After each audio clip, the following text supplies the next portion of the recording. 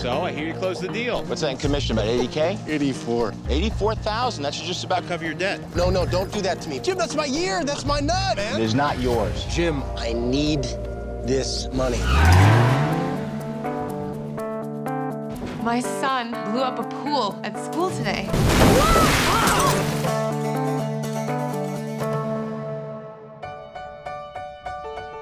Sam, I'd like to talk to you about your father's estate. He left you this. Your shaving kit. $150,000. I'm supposed to give to some woman and kid I've never even met? So I think one of the beautiful messages about this movie is that if you're lucky, your family will love you despite your flaws. And you know, obviously none of us are perfect, we all have flaws. Which flaw do you guys feel that you have that you're grateful that your family can overlook and still love you in spite of? Such a good question. I think probably allowing me giving me their patience while I work, probably. Mm-hmm. And it's probably more so for director. They spend, I mean, in Alex's case, it's 7 years, 8 years. What is it, 9 years at this point? 9 years. Yeah. So when you go down that road to kind of create something, it can be all-encompassing and all-enveloping, and to be patient in that process is a great thing. The need to tell my story on film. That's a big one. I know my family maybe wouldn't be the biggest fan of that. Yeah, no, my family's been so, I mean, you know, unbelievably supportive and you know, they've been amazing. I mean, they're the greatest people, and you know, certainly bringing a story to film is challenging in a lot of ways, and they've been amazing. Record producer Jerry Harper is survived by his wife and son. It's official. I don't exist. Hi, I'm Sam. Frankie. She has my father's eyes and his nose. I don't understand. You don't have any sisters.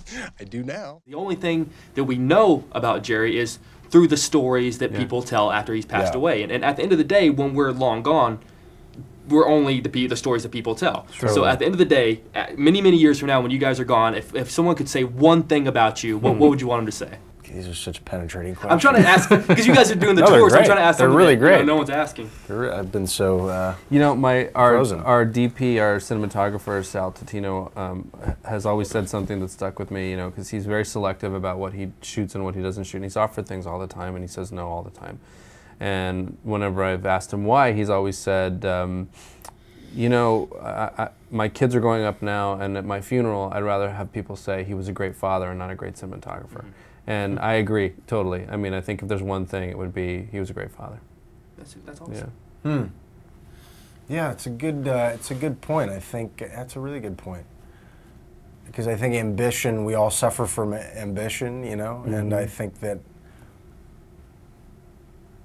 yeah, I mean, ambition can kind of get the better of you sometimes. You think about more about you know, your collective filmography or what awards you've won, or you know, people respect you or not. Really, at the end of the day, it's, you know, yeah, at your funeral, it's the friends that are there. Yeah. I mean, that's when it really. So hopefully that, you know, you were a good person. Hey, Frankie. Can I get you something that they sell here? I swear to you on my life, I will never hit on you, ever.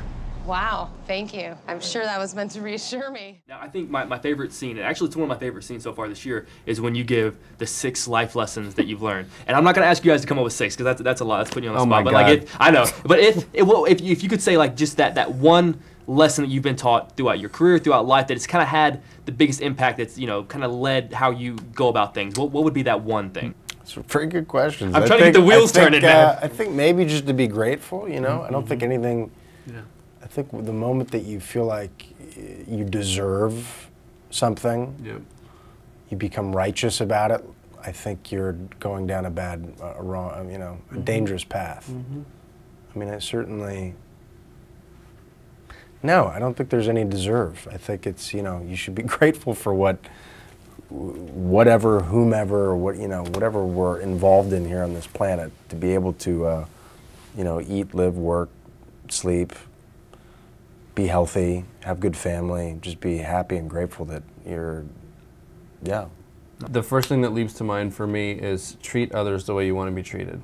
Because when you're not, and we've all been in the position of not being treated well or being, you know, just it reminds you what it means to talk to people. So I think to me the biggest thing is just be really a good person to the people around you. You seem like a really great person. The kid's really lucky to have you. My last image of my dad are taillights while he drove away to his other family. Mom, you know, you grew up without a father. It was his choice. I can't tell her who I am. I am buried in debt, buried. Why don't I know anything about you? One of the things that I love that this movie shows is that you can learn a lot about someone by learning about their family, by learning where they came from. And you've played so many great characters, and you've written so many great characters. Which character have you played, and which one have you written that you would like to get to know their family a little bit better, and thereby actually getting to know the character a little bit more? You mean in a different movie? In anything you've ever done? Well, I have to say that I really enjoyed writing, I think probably the most I really enjoyed writing Sam in this movie, because he's a guy who, he's trying so hard to understand how to do the right thing in a world where he was sort of grown up in a house of lies, you know, a house where people didn't always tell the truth, and he didn't even know that to some degree. And the idea of getting to explore his family and figure out, you know, what made him tick, and watching him struggle through trying to make the right choices, and ultimately coming to the revelation that no matter how far you run away from family, you always come back to it, and it makes you who you are. I really enjoyed that. Yeah, I mean, I think I'd probably like to know, I mean, in the film and what we did, People Like Us, there's a character, Jerry Harper, who's my father, who you never get to meet, who passed away, and is pretty much the ghost that haunts all of these characters. I'd love to, you know, if I had a chance to figure out this character of Jerry Harper and see what he was like. Awesome. Well, thank you. They're giving me the wrap, guys. It's always an honor. Thanks Sure. for. Sorry, the questions were a little bit. No, they were great, man. No, they were really, really good. Thank you. My father, he always said, lean into it. What does that mean? It means that the outcome doesn't matter. What matters is that you were there for it. Whatever it is, good or bad.